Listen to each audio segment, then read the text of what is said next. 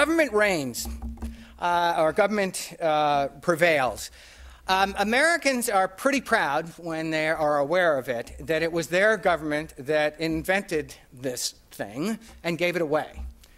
And they are instinctively, as we know from long history in American culture, not wild about government intervention in most things, in most ways, particularly when the existing environment is pretty hospitable and functioning pretty smoothly.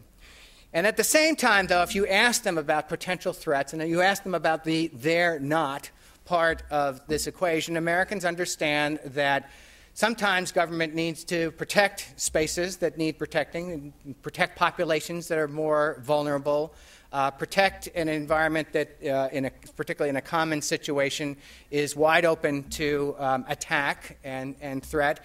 And so the answer on government prevails from Americans would likely to be, it depends.